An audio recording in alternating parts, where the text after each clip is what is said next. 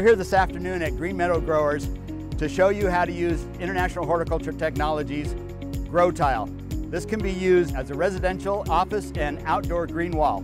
I'm here today with Kevin Norton, who is our designer and installer of green walls, and he's going to show us how to plant these unique products for your home. For instructional purposes, today we're going to be using a piece of chalk and a safety blade. What we're going to do is we're going to do a gradient pattern. So we're going to start with our left side, and we'll just take our chalk onto the fabric. We've got our first section, and this will be one color. This will be our second color,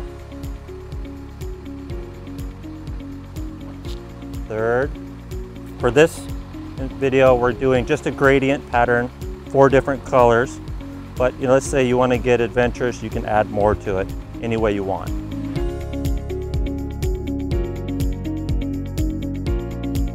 Today we're using a red crassula here on our first portion.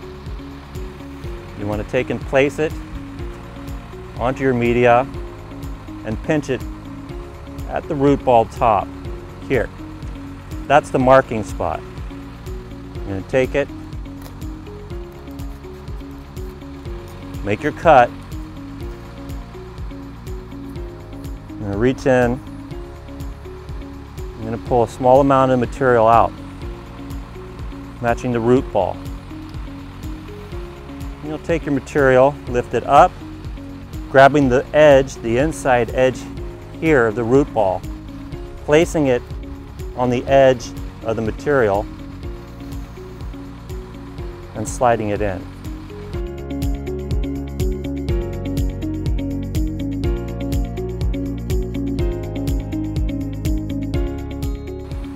Now you can see we're starting to get our design. The next one's going to come under here. Again, place your plant material so it's up against the base of the other. Get all your roots inside, nice and snug, like an envelope. We're going to move on to our next plant material. When you have a material like this, you see it's a much longer stalk.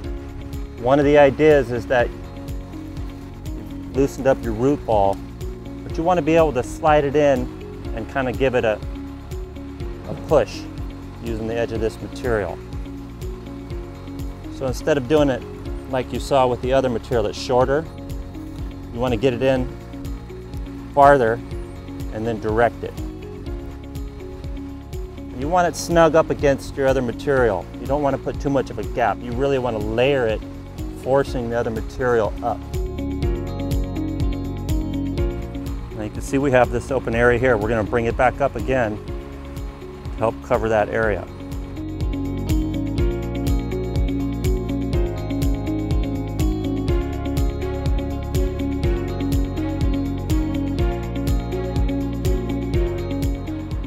Now you can see as we're getting closer here, instead of going straight on the line, I'm cutting it at an angle so that I can force it in at this direction.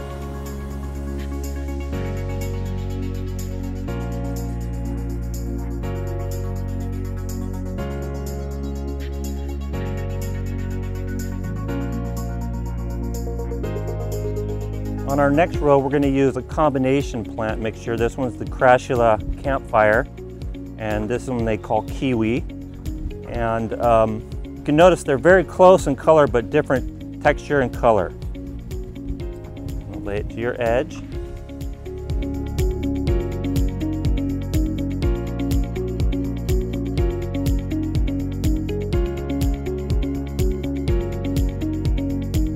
So as these grow throughout the year, these will become a very, very fluorescent green, yellows, and reds. These will turn more yellow and some orange. So they will have quite a bit of contrast. Right now they look similar. And one of the key elements in International Horticulture's Grow Tile is, of course, their proprietary media. And I want to show you what makes it so different. So what International Horticulture specializes in is the grow media.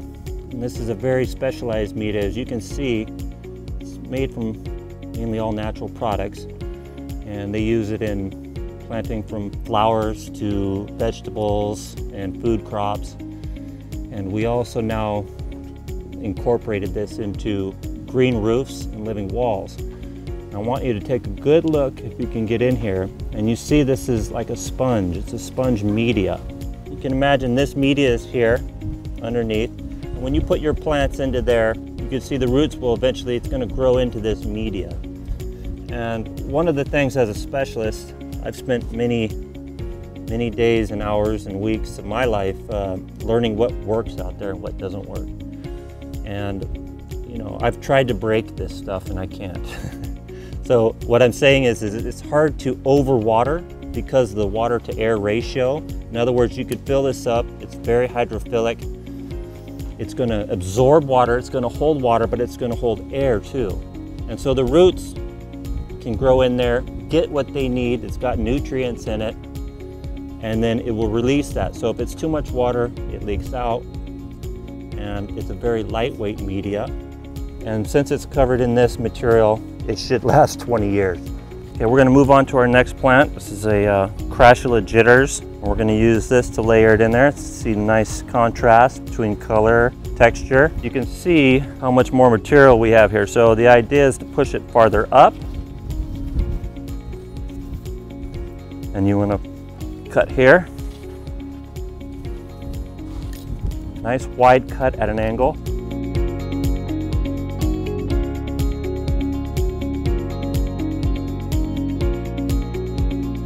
This plant is a succulent plant. It's called Horticultural afra, or also known as elephant plant. This one is a prostrata, meaning it's at least it's a low grower, so it's not going to get as large as some of the other ones.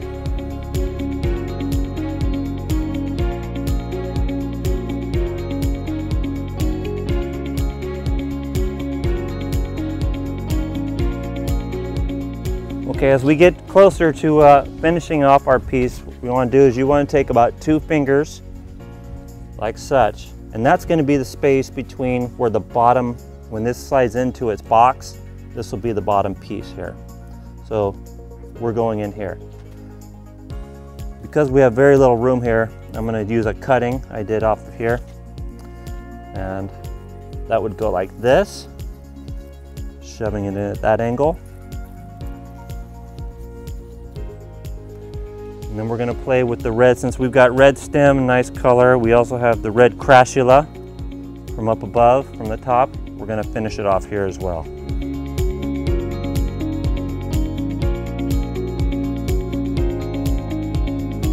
Okay, so now you can see what we did with the gradient design. Hope you can see that. We've got some red on the top. We're using a type of jade or Crassula. This nice green, spiky texture succulent plant. We've got a combination of the campfire, the kiwi, through here, giving us nice yellows and reds and oranges. Got another jade plant, it's called jitters. Nice green, wavy. And we've broken it up with some spiky Portulacaria. And this one is called the variegata. And then now we're finishing it up again with the red Crassula, playing off of the red stems here in the mix as it goes in. And last but not least, we've got a big aeonium, kind of help hide our bottom area. Kevin's just completed a design that gives us instant color and living art for your wall. I'm going to finish it off by putting it into an IHORT grow tile frame. You just take the media and slide it right in. There you see it in the frame. The watering trough